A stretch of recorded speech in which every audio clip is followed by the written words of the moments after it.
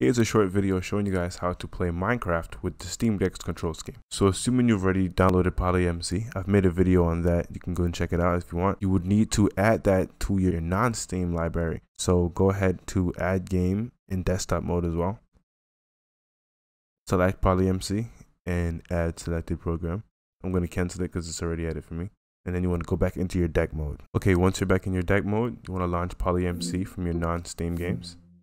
So non-Steam should be 2 slides to 3 slides across. And you want to launch PolyMc. Once PolyMc is launched, you want to launch your game.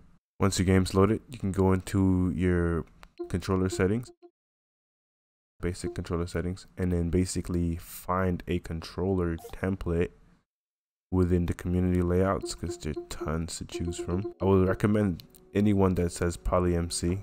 So ones like these, I recommend using those.